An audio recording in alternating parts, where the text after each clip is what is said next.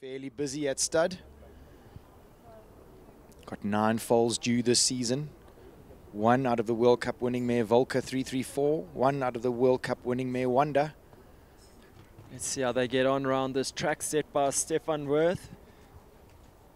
I hope the viewers were listening when I managed to get Mr. Govert Triggle to have a quick chat with us about his dreams and aspirations of this amazing stud, and we got to hear all about the colors and where the name came from and the number and everything like that. Really exciting.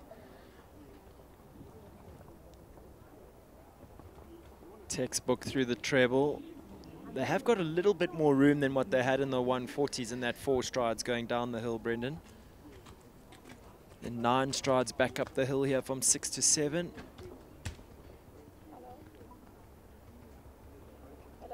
Oh, yeah. That is a new jump. Yeah. Some of the horses have really taken offense, especially now that it's a wall with that little gap underneath. Yep.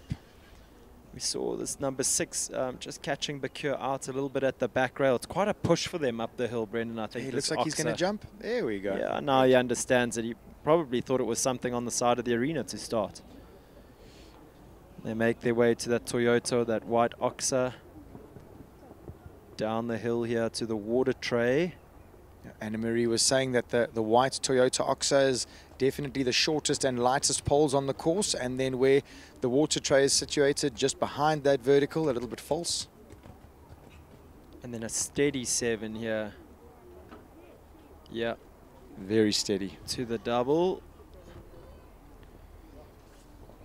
And 5 up to that last Oxa. He's got the jump. That horse just needs to get all his organization right in his brain.